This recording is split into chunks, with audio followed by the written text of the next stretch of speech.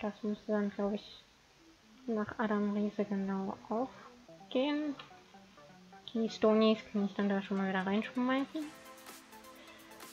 So, Porzellanklee. Und jetzt sollte ich noch einen Awesomeite Block machen. Für den Awesomeite Block mal eben gucken. Das war Diamant, Gold und Flint, wenn ich das richtig in Erinnerung habe. Plus Eisen, plus Redstone. Ja. Also ich will das herstellen. Dafür brauche ich 3 davon. Okay, das heißt, es muss das 3 teilbar sein.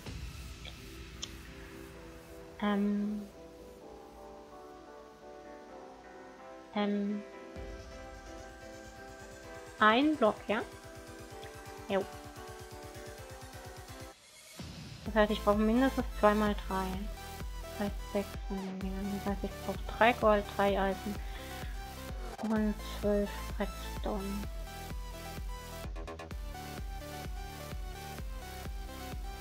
3 Gold. 3 Eisen und 12 Redstone. Gut, ich könnte jetzt auch Lava nehmen, aber Lava ist nicht ganz so effizient im Schmelzen von Sachen.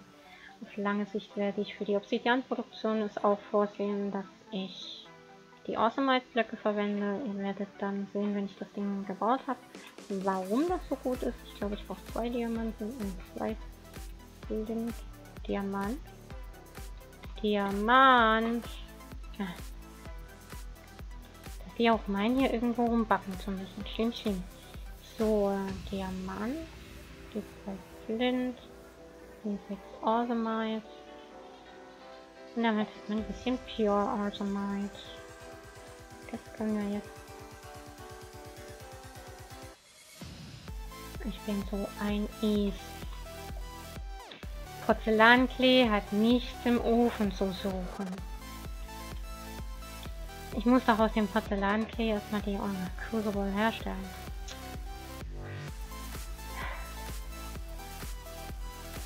Manchmal bin ich ein verstreuter Professor. Aber wirklich so manchmal. Kann ich das eigentlich schon lumpen? Mal gucken, wie es schmeckt. Das sieht echt aus wie Fisch und Reis. Also das hier, also hier unten sieht man so eine Fischfilet und dann so einen Haufen Reis nebendran. Fehlt eigentlich nur noch ein bisschen Soße. Naja, dürfte sowieso ein bisschen trocken sein, wer weiß, wie lange der Creeper das im Magen hatte. Das klang jetzt ein bisschen komisch. Hat auch ein bisschen komisch geschmeckt. So, die Crucible haben wir schon mal. Dann brauche ich, glaube ich, nochmal 5 Eisen und 2 Chests.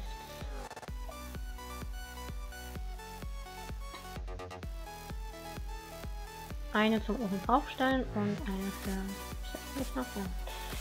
Und eine für... Na, den Hopper. Daher die 5 Eisen. So, dann mal so zum Crafting Table. Die Kisten gebaut. Eine Kiste so, eine Kiste mit eisernen Manteln, haben wir dann zur Hälfte. So, die NASA-Workbench habe ich da hinten.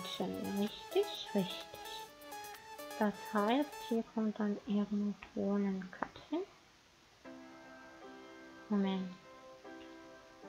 Momentchen. Jo, für den Galactic Craft Teil brauche ich eigentlich gar nicht allzu viel. Ich sollte die Spitzhacke in die Hand nehmen, das geht vielleicht besser als das Schwert. Hallo, NASA Workbench. Dahin. Gott sei Dank. Ich habe gedacht, hier ist wieder so ein Swing davor. Also, dann brauchen wir die NASA Workbench mal hier hinten in die Ecke. Die sollte nicht mit der Mauer kollidieren. Nein. Gut, dann können wir hier ungefähr die Crucible hinstellen. Den Hopper schon mal oben drauf stellen. Hopp. Und dann noch die Kiste oben drauf gepackt. Tada! Setup für die Ölproduktion. Moment, die Refinery kann ja dann eigentlich theoretisch darüber. Haben wir eigentlich noch. Nein, im Moment muss ich da noch mit dem Eimer hin und her laufen. Irgendwann kommt er dann darüber. Wenn ich den Leuchtepyjama fertig habe und die nächste Wolle dann wieder in Kabel gehen kann. Da ist nichts. So, was ich jetzt eigentlich vorhabe, war Holz holen.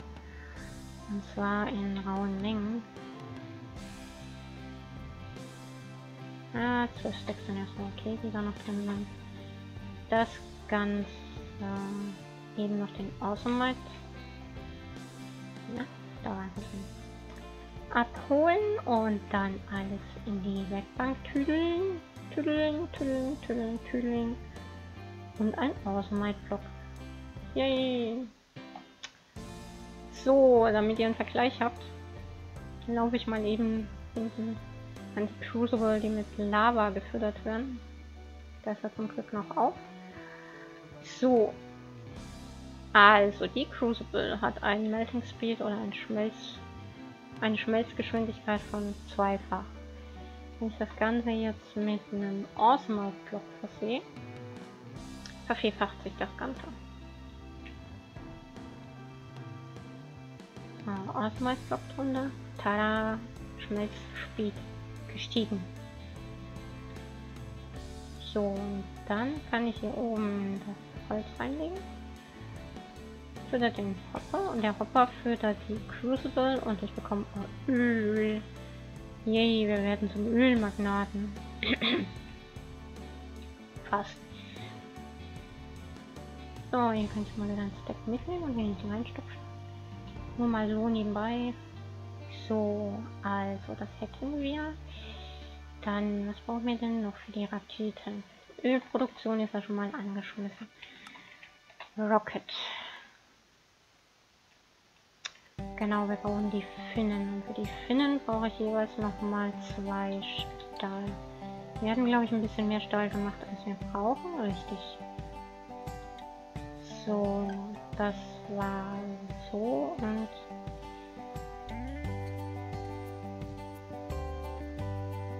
vier, 1, 2, 3, 4. Die 4 Finnen fertig. So. Ja gut, ich mache das jetzt mal so. Also wenn man nicht ganz aufgeht. So, jetzt brauche ich glaube ich noch ein Steinchen für ein Waffen. Genau. Dann ein Flint, ein Eisen für ein Feuerzeug oder Flint und Steel. Genau. Tada. Ich glaube, wir brauchen noch ein bisschen mehr und Zinn, oder? Die Finne braucht doch... Moment. Braucht das so ein Sieb, ne? Ja, ich muss nochmal Finn. 3 Stück, das heißt ich muss 6 Stück erstmal compressed. Oh, die 10 Hüllchen sind fertig. Oder Hüllenplatten. So, das geht jetzt nicht ganz auf, dann machen wir das mal eben so. Sieht zwar ein bisschen blöd aus, aber gut. Man kann so halbwegs die Rakete erkennen. So, die Engine, die braucht dann so ein Gitter und nochmal... Ich wusste doch, dass wir Heavy T1 Duty Plates noch brauchen. Wie viel Bronze haben wir noch? 6 Stück. Wie viel brauchen wir? Auf alle Fälle nochmal 4 Bronze. Das mache ich eben mal hier in dem kleinen Crafting Menü. Genau, das gibt dann nochmal 2. Die Platten sollten fertig sein, dann kann ich das mal... Nein, nicht Shift klicken.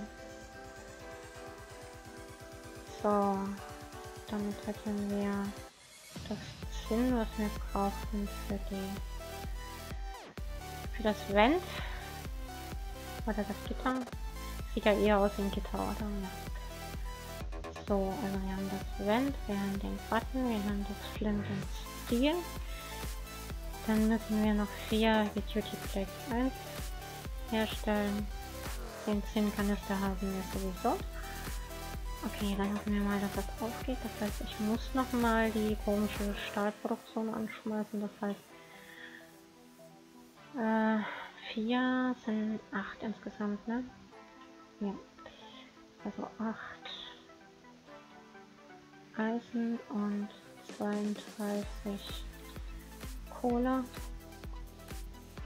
Ja, das ist im Moment der schnellere Schritt, wo ich ihn eigentlich ungern mache, aber wir brauchen es halt, um halt die Rakete in dieser Folge halt noch fertigzustellen und nebenbei eventuell den Leuchte-Pyjama in Folge. So, dann hätten wir 8, genau. Das wäre dann schon mal korrekt. Wir brauchen dann noch 8 Aluminium. So, dann werden wir mal eben noch mal eine Schere bauen, weil die aktuelle Schere dürfte vorher kaputt sein. Nutzen wir mal das Eisen aus der Barrel. Gehen dann noch mal eben Wolle scheren. Wolle scheren, das klingt so komisch. Leaves scheren. Niemand da. Zumindest habe ich niemanden gesehen. So, dann mal das hier abgebaut.